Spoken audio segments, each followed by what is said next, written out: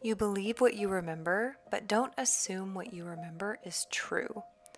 Your perception of your darkest hour, a time when you had to convince someone your invisible illness was real, or that your partner wasn't gaslighting you, in your loneliest, darkest hour, your self-limiting beliefs are formed. What you hear and what you see changes your behavior without you even knowing it by imprinting into your subconscious with memories and experiences that may not be true or even your own. Ancestral trauma, trauma within your family constellation, past life trauma, and the emotions that people feel towards you, like resentment, are all stored in your body. Those subconscious injuries form kinks in your light water collagen matrix, like a crack about to chip off from a crystal or a precious stone. And it's all stored in the largest hard drive known to mankind, your wet hard drive, also known as your DNA.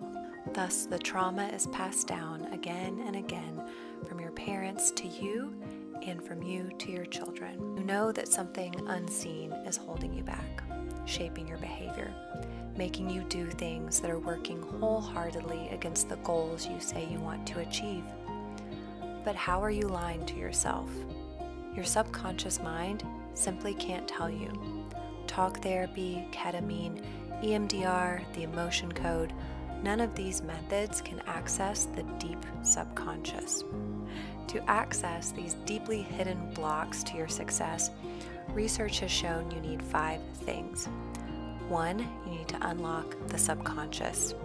2, you have to use spoken word, full sentences in great detail to relive your trauma for what's known as a high amplitude response. You know, the crying, shaking, gasping for air, basically re-traumatizing yourself.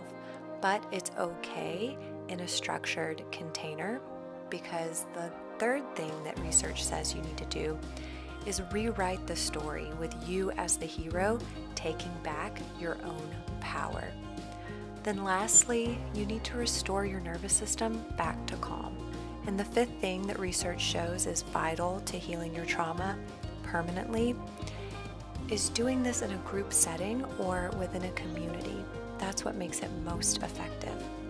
In Mirror Magic, my reverse manifestation via trauma healing program, we use my advanced form of self-muscle testing, the discernment framework, along with light, sound, eye movements, meridian stimulation, and community to uncover and neutralize your deepest, darkest traumas hiding out, preventing your forward progress.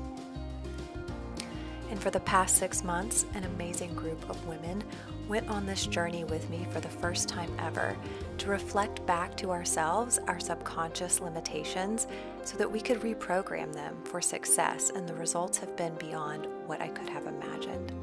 Join us and learn the only evidence-based way to heal your trauma instantly and permanently, to reverse manifest your big fucking deal dreams into reality.